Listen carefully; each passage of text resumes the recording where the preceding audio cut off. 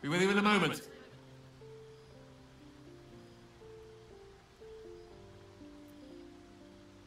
A gentleman's only as dashing as his least groomed locus.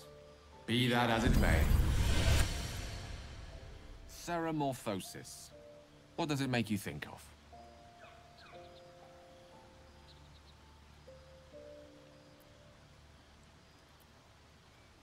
Spot on. Day 1, fever and memory loss. Day 2, hallucinations and graying skin. Day 3, hair loss and blood leaking from all orifices. Need to go on? Day 4, excruciating pain as the skeleton and organs reform and reposition. Day 5, the host personality has disappeared. Fingers and toes and limbs elongate. I take it you get the picture?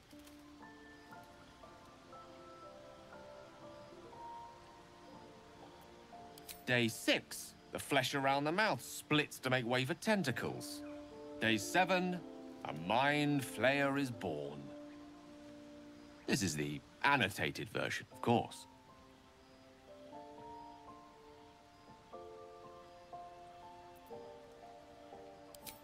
Spot on again. Our orifices remain blissfully unblooded, our heads remain clear, and our blood temperature normal. Any expert will agree this is abnormal.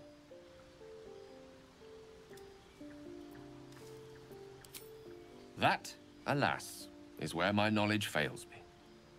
A rogue might call it luck, a priest might call it fate. As for myself, I'm a pragmatic. I see the silence before the storm. Something to sleep on. We should get some rest.